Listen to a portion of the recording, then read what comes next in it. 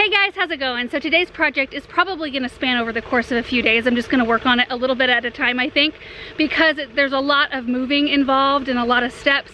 I still have to go gather some props, but I want to finish decorating the patio area up by our Versailles garden. We did plant a couple of containers for fall earlier on, but I've got a lot more I want to do. In fact, Aaron is in the tractor right now and he is coming up to pick up these urns. I think we're gonna utilize the great big gallery scroll urns that we just got from Unique Stone up there. But it's gonna require the tractor. They each weigh 600 pounds. And they are gorgeous. The more they sit here, the more I love them. And here's Paul, he's gonna help us out here. He's gonna steady the container so it doesn't accidentally wobble off. Because if that thing starts to wobble, there's no stopping it.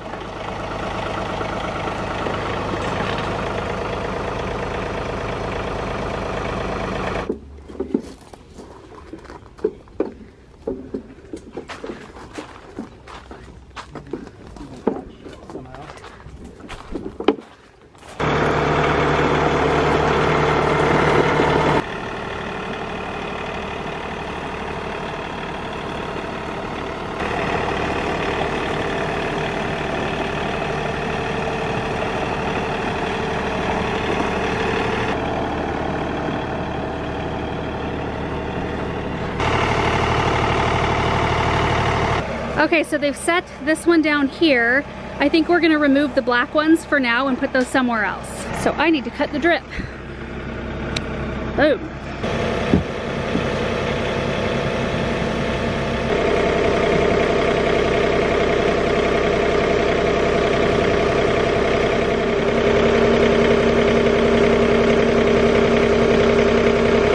All right, there go the black containers. They're gonna go flank the opening of our back garden. It'd be nice to have a new look up here for a little while. We've had these black containers up here for a really long time. I already like this new look. To have those black containers gone that had the little lollipop pines. The lollipop pines have been there for a couple of years. The pots have been here for numerous years. So it'll be nice just to have a new look. So here's the question. Of course, we'll get the urn off the pallet, but not until we have it placed closer to like exactly where I want it, because they're just too heavy.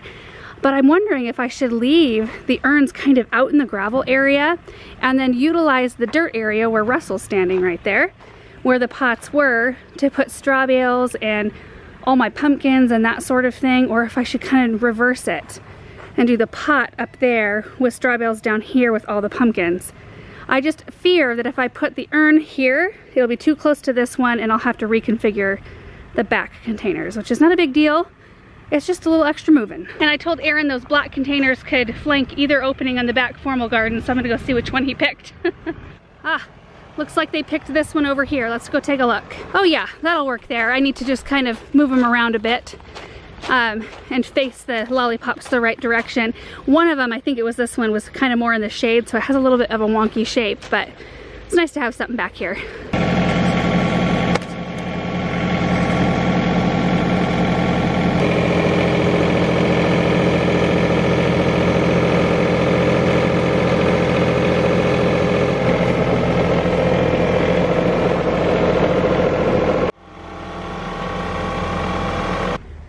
Well, we got one off the pallet. I forgot to turn the camera on.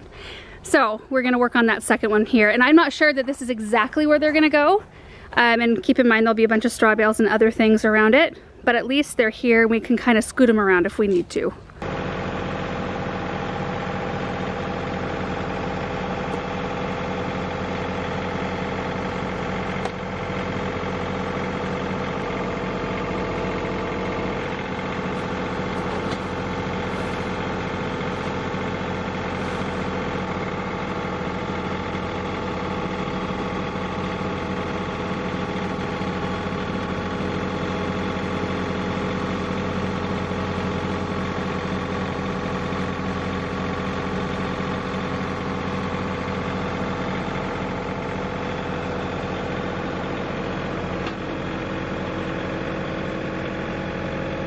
Good job, Aaron.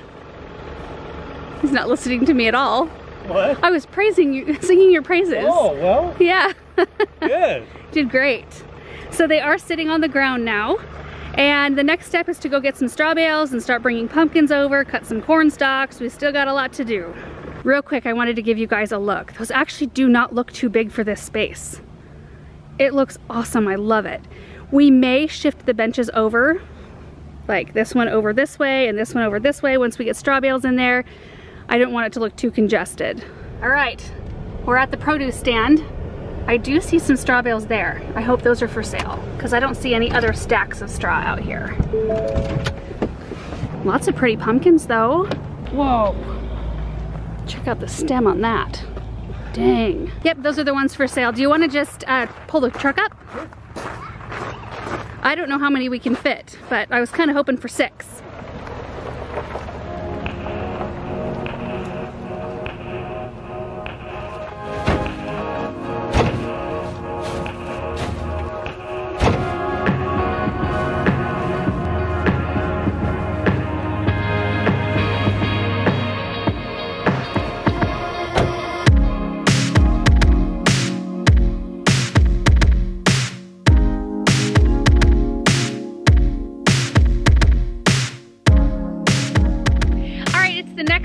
Today we did get the straw bales placed. We got the corn stalks cut, but they haven't been placed anywhere. You can just see them leaning right there, as well as a little bit of the pumpkins out of the barn. So this evening I'm just going to try to just place those few things, and then I'm going to decide whether or not I want to actually plant these urns, or if I want to just do corn stalks and not have to worry about watering them. Or getting soil or any of that business. But I think it's going to look really cute, and I really like this whole approach of doing it a little bit at a time. It's quite nice. But I think it's shaping up pretty cute, especially once I get some pumpkins placed, and I kind of want to do them on the ground around the urn and kind of around the side there to really cap off the whole display. And then of course do a bunch right up here as well to bring some color in. Yeah, because I already need to replace these mums. Look at this. This is why I hardly ever use mums in pots, because this is what they do.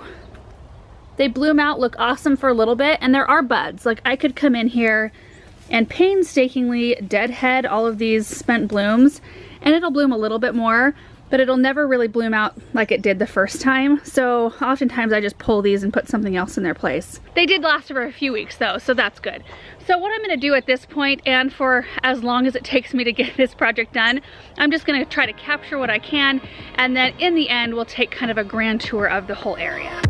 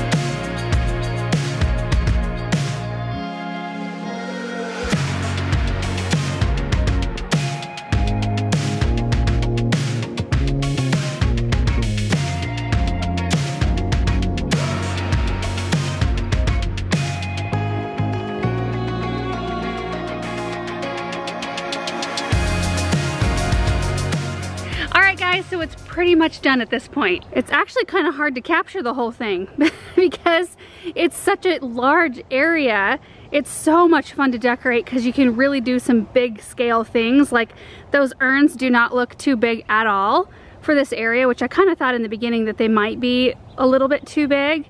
Also super fun to have all of those pumpkins and squash to pull from that we grew ourselves. Those did not cost us anything but the seeds and water, well, just the water setup.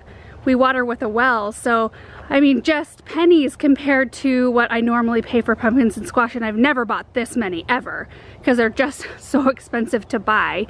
That's why extra reason why growing them is awesome. So let's just have a little tour of the area. I hope that the colors look bright enough. We're getting into the evening now. Russell of course showed up. Cheddar was just, oh there he is. Cheddar's here. I do have 2 containers that I brought up thinking I was going to use them in a trio here, and I didn't, but I think I'm going to plant them up over there. But I'm going to do that another day. So the gallery scroll urns look amazing. I love them. There's the corn we grew out in our new cut flower garden area in both of the urns, making quite the statement. I wasn't sure if I was going to just do corn or if I was going to do plants in there, but I think the corn is very low maintenance and it looks really striking. And then there are 3 straw bales on each side, so 2 on the bottom and then 1 stacked up on top. And then just a menagerie of pumpkins and squash. Now right to the right here, I did put another container. That's the Twain container there. I just needed something in the back because it just looked like too abrupt of a stop, if that makes sense, because we've got so much interest and then there was nothing. I was just gonna pile up pumpkins, but that would have taken a lot to pile them up right there. So we brought one of those up. So I've got a little lime hydrangea, an Osaka white ornamental cabbage, a Morgana white mom, and a Vinca. I think it's really pretty. Like, it's not, I don't know. It's striking without being like super full of color because we're dealing with a lot of color over here. It's very easy to like overdo it, especially this time of year. So let me run over to this side. Oh, that one's looking a little more brilliant because the light is coming in. The sun is like right down here. It's coming in this way. So that looks really pretty. And then here are just a few of the pumpkins and squash we grew. I used a lot of the ornamental ones up here. There are some edibles too, but I saved the really good edibles, a lot of them in the back, to keep in the root cellar. Okay, the other side is pretty much the same. I used a lot of the same things, repeat. And then the next layer back, we already planted up these 2 containers right here. The super tunias I put in there got aphids. They're still in there. I just piled the pumpkins on top. We're supposed to get a freeze so the aphids will die. Not super worried about it. I have a stack here. We've got a flat stacker white pumpkin, a fairy tale that's not colored up, which actually worked in our favor, and a porcelain doll right there on top. So a stack on both sides. Then just a menagerie around the base, my pumpkin lanterns, which I don't have candles in yet. I'll need to get some candles for those. And of course those will go away after Halloween and we'll just be left with all the autumn stuff. And then in the 2 wicker baskets to the side, I had a bronze colored mum in there, or orange, and it was all bloomed out. So I popped it out and put another white in, which is kind of nice. It ties to the containers over here. So same for this container right here. It was just so nice that all of this stuff was pretty much done already. Like, that was the first phase, this was the second phase, this was the third phase, because that would have been an awful lot to do in one setting. And then up here, just did a little stack of what I had left over that was brought up. And then I created another simple garland from stuff out of the yard. I did the same thing last year. And honestly, I think the camera shut off. I'm not sure how much of it I captured, but all it is, you guys, I've got 4, oh, my hands are so dirty. I've got 4 hooks up here, like those little hooks that have the screws on the end, cup hooks, I think. And I just wire pieces of Scarlet Curls Willow, like a branch of Scarlet Curls Willow to one, and then I kind of just like loop it and hook it to the other one with wire. And I just keep doing that, and I can weave stuff in and out. And then I've got some firelight hydrangeas in there which will dry, some corn tassels, and some love in a puff vine, which I assume it's gonna wilt a little bit and turn brown, but that's okay because it's just a very natural looking garland. But if I step back, I actually felt like it looked super empty without something right there. Like, I either needed something up here or right there because there's so much going on. There's so much weight down here. I needed a little bit of interest up high. And I have no idea, guys, why there's only 1 light here. Like, if I could find a second light that matched that, I would probably see if we could get it wired. Just those weirdest stuff around here sometimes. And then the other thing I did was finished up the window boxes. I had said I was going to clean the ivy out and boxwoods and do something different. And you can see that that didn't happen. So I just decided, let's just leave it. They look good. We'll put in the ornamental cabbage, some yellow pansies, and just call it. And of course these were already here. Russell, you are the perfect color for an autumn display. You know that?